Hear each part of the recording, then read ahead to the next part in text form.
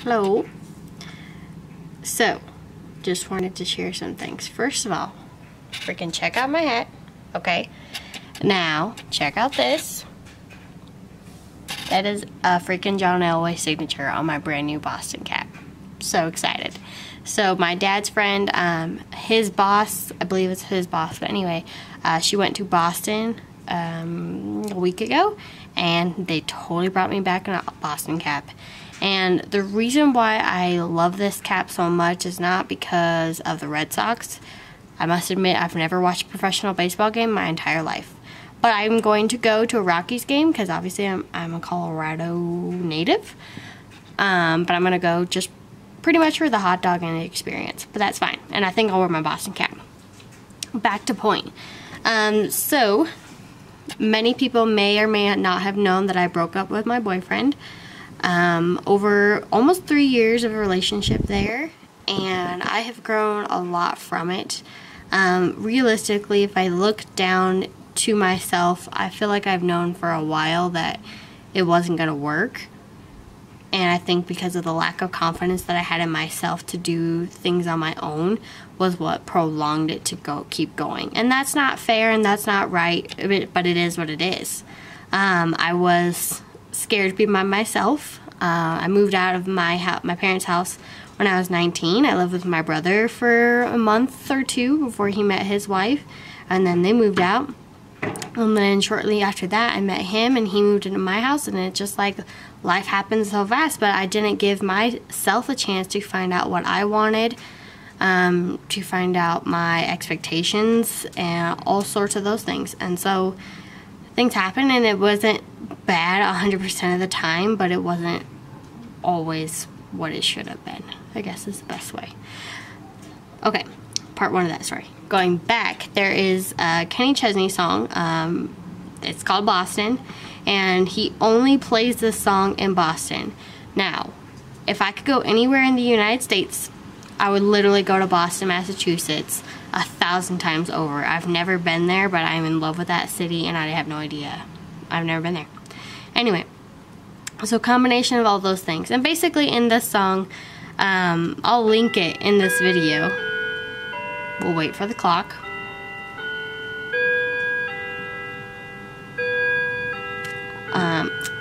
So I'll just follow up with what I'm doing here in this setting in a second. I'm just gonna pause it. Okay, now that the clock's done. Anyway, in this Boston song, I'll link it, but you have to listen to it, and it just has spoken a lot to me in this journey. Basically, one of the choruses of the song is, she wears her Red Sox cap to hide her baby dreads.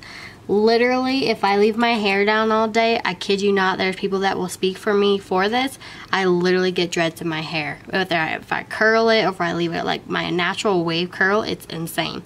So anyway, it just spoke to me a lot. So I totally have my Red Sox cap, and I freaking kid you not, yesterday I was at the U.S. Senior Open at the Broadmoor in Colorado Springs, which is probably never ever going to happen again. John Elway signed my hat. And I didn't let him see that it was a Boston hat because obviously I just wanted his signature. But now my hat is like, if like I had the Holy Grail and that was a real thing, it was like, oh my gosh. Okay, anyway, so I have moved back into my parents' house. I'm literally living out of their basement. They're so very nice to me to give me a closet and a bedroom. And it's really awesome. There's another song by Miranda Lambert called The House That Built Me, and I totally feel like that's kind of what I'm doing right now. I'm coming back to center to what I want. Coming back to center to find out, not necessarily where I went wrong, but where I can't explain it. But anyway, but I don't feel like I've taken a step backwards. I've sold my townhouse. My townhouse. I closed at the end of July. I am literally homeless. As far as my home search, I keep getting a lot of no's with it. No, you can't do that. Nope, you don't qualify for this. Nope, can't do that. And it's like, oh, no, that has 8 offers on it and blah, blah, blah, blah, blah. It's fun. It's a learning process because I'm not very good at taking no for an answer. I'm just not. I won Best of the Spring's 2nd place and I cried. And I'm not even as sad about it. I'm just saying that I suck at it. So, yeah. And I must mention that I did go see Kenny Chesney, Thomas Rhett, Old Dominion, Brandon Lay. He might be big one day, whatever. But I did see them in concert this weekend at Sports Authority Field. Then John Elway, then Boston. It was a hell of a weekend. So anyway, I'm on a whole personal branding kick.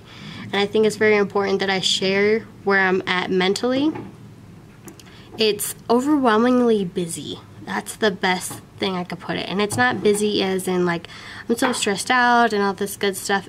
My life is very busy, and in a good busy. I used to 6 months ago try to take a nap every single day, like just from pure exhaustion. I don't feel like taking naps anymore. I just don't.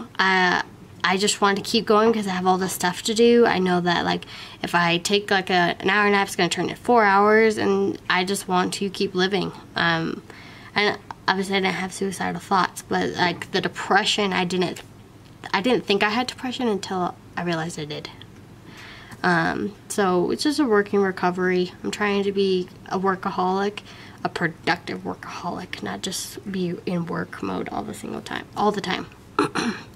Anyway, wanted to share that. I'm going to do a video here in a second, a couple of videos that are just a little less vloggy and more intentional for marketing purposes, but I felt like this was an important story to share.